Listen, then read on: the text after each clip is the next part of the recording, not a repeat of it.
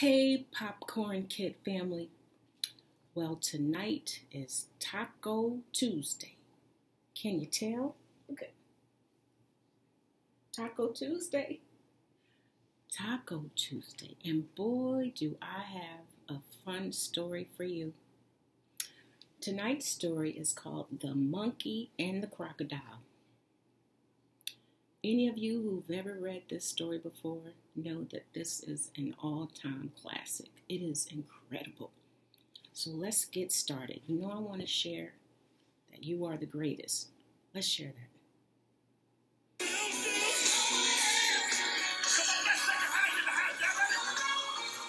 You are the greatest, greatest.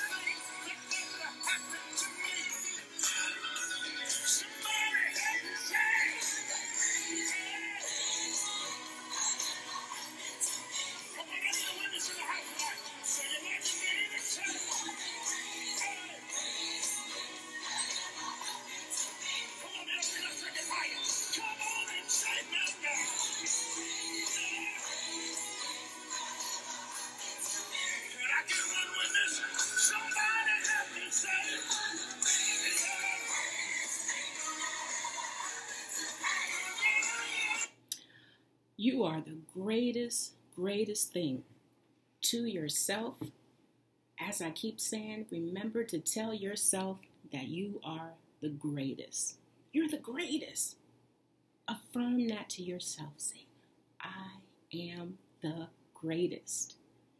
All right, let's get started. Get some popcorn. Get something to drink.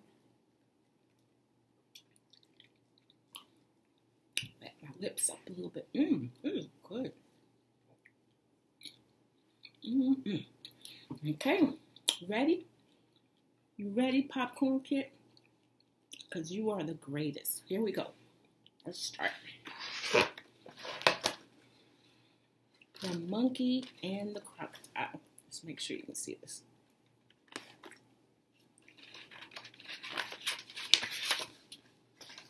The Monkey and the Crocodile by Galdone.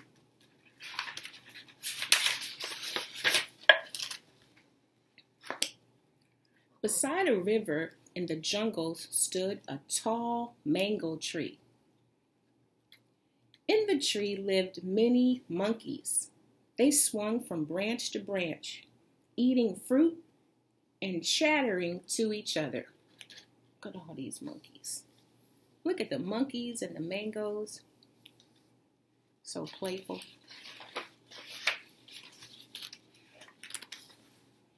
Hungry crocodiles swam in the river and sunned themselves on the banks.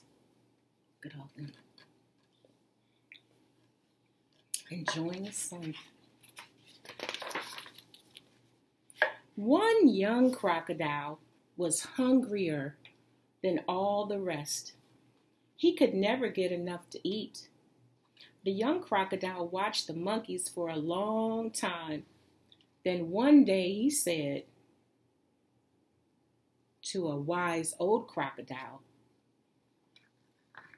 I'd like to catch one of those monkeys and eat him. Oh my gosh. Can you already tell the outcome of this story?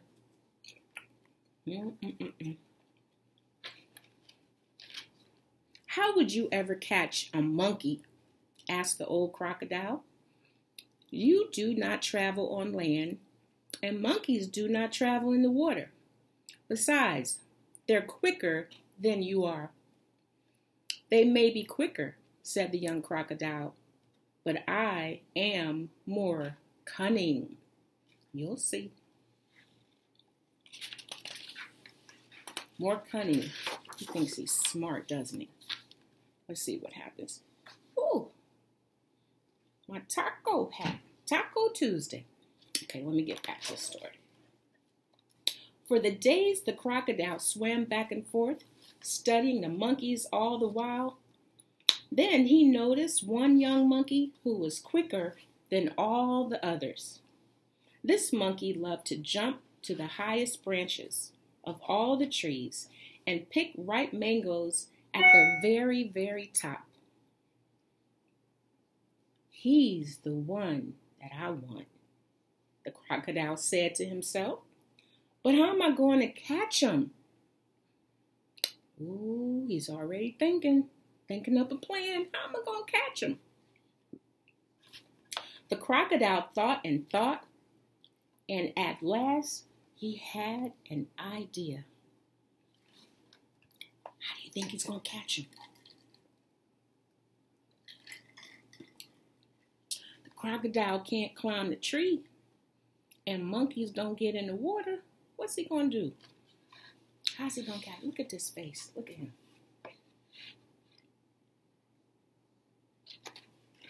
He's thinking up a plan to catch the monkey. Do you want him to catch him? Do you want him to catch him? Monkey, he called, wouldn't you like to come with me over to the island where the fruit is so ripe? Oh, yes, said the monkey, but how can I go with you? I do not swim. I'll take you on my back, said the crocodile with a toothy smile. Look at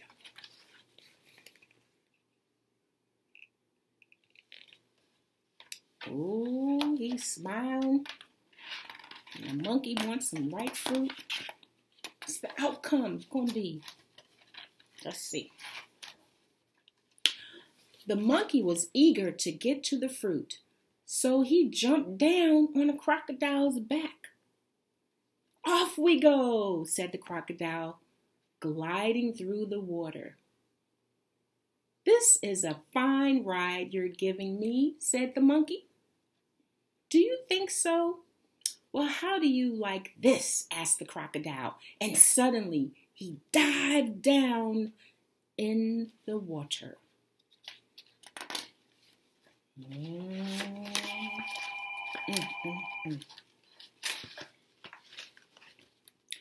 Oh, please don't, cried the monkey as he went under. He was afraid to let go, and he did not know what to do. When the crocodile came up, the monkey sputtered and choked. Why'd you take me underwater, crocodile? He asked. You know I can't swim.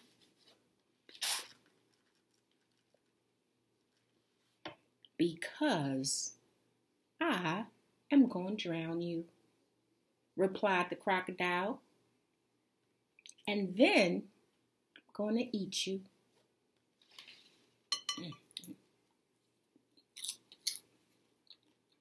Have you ever tried cheese popcorn?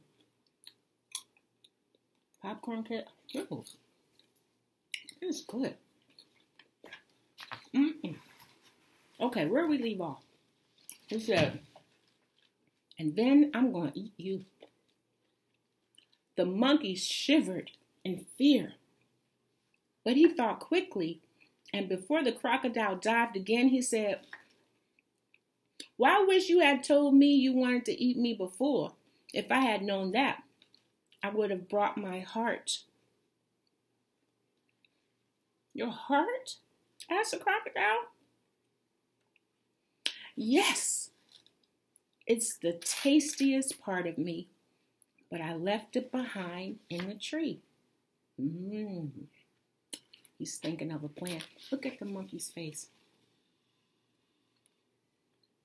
Look at the crocodile. That toothy smile. Go on, eat the monkey. Lord have mercy. Go on, eat the monkey. Then we must go back and get it, said the crocodile, turning around. If it's the tastiest part, we got to go back and get it. But we're so near the island, said the monkey. Please take me there first. No, said the crocodile. First, I'm taking you straight to the tree. You will get your heart and bring it to me at once. Then we will go and see about getting fruit at the island. Very well, said the monkey. Crocodile. And the crocodile headed back to the riverbank.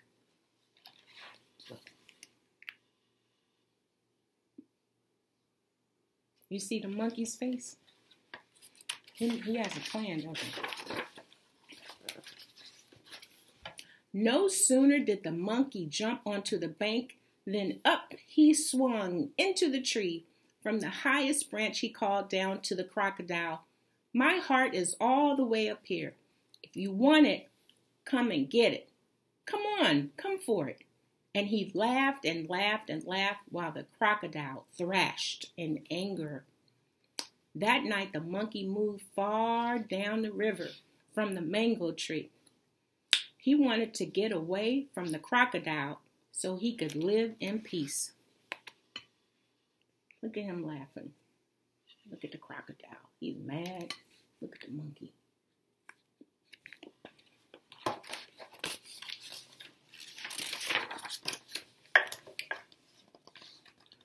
But the crocodile was still determined to catch him. He searched and searched, and finally he found the monkey living in another tree. Here, a large rock rose out of the water, halfway between the monkey's new home and the island. The crocodile watched the monkey jumping from the riverbank to the rock, and then to the island where the fruit trees were. "Monkey will stay on the island all day," thought to himself, "and I'll catch him on his way home tonight." Look at the monkey. He doesn't even have any idea that the crocodile's watching him. Oh, what's going to happen? What do you think's going to happen? The monkey had a fine feast while the crocodile swam about, watching him all day. Towards night, he crawled out of the water and lay on the rock perfectly still. When it grew dark among the trees, the monkey started for home. He ran down the riverbank, and there he stopped. What's the matter with that rock? The monkey started wondering, there's something different about that rock. I never saw it so high before. Something must be lying on it. Look. Look at that.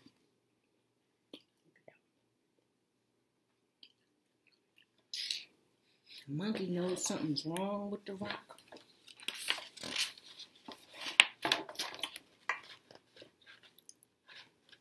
The monkey went to the water's edge and called, "Hello, rock." "Hello, rock." There was no answer. He called again, "Hello, rock." There was still no answer.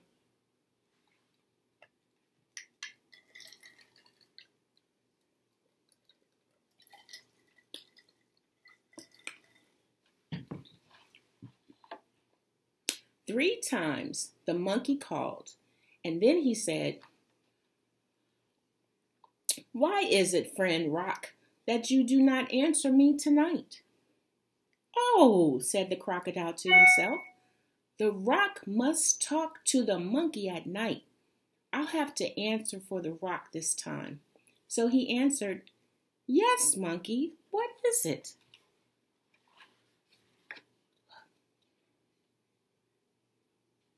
Is that crocodile as smart as he thought he was? Do you know any rocks that talk? The monkey is kind of smart. The monkey laughed and said, "Oh, it's you, crocodile, is it?" "Yes," said the crocodile, "and I'm waiting here for you, and I am going to eat you up." You have certainly caught me this time, said the monkey, sounding afraid. How do you think he said it? Ooh, you have certainly caught me this time. Probably shaking and everything. There's no other way for me to go home. Open your mouth wide so I can just jump right into it. Now the monkey knew very well that when the crocodile opened up his mouth wide, they shut their eyes. Lord have mercy, that monkey. He's pretty smart, isn't he? Look at the crocodile. Look at the monkey. He's convincing the crocodile to open his mouth up wide, because if he does that, he won't be able to see what's going to happen. Oh, what's going to happen?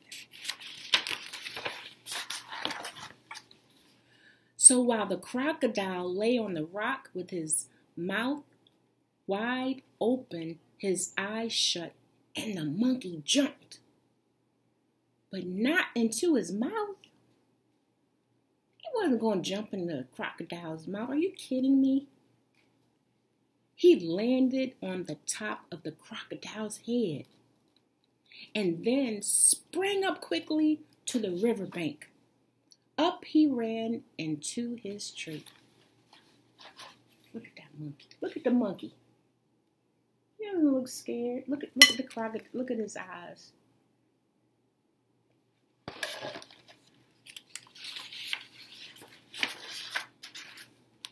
When the crocodile saw the trick the monkey had played on him, he said, "Monkey, I thought I was cunning, but you are much more cunning than I, and you know no fear.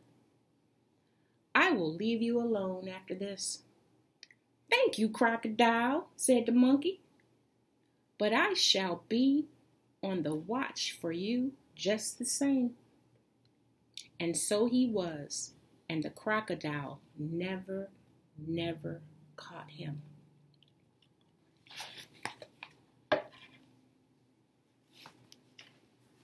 Are you a monkey or are you a crocodile? Which one are you? There might be some people who might be both. Funny thing is, this last part, very interesting, it says. The last part's very interesting.